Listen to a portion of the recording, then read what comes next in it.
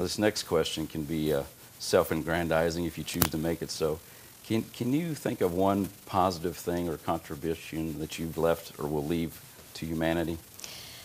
I do believe that through the work that I've been able, very honored to do with the agency that I've worked for 20 years, I believe and I know that there are children and families that are safer and healthier and happier and that will never experience abuse again because of the work and the service that they receive through the agencies I've been fortunate enough to be a part of. What is roughly, I don't think you mentioned, the annual figure of individuals or families that you deal with?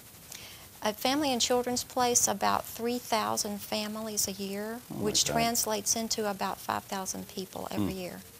Wow.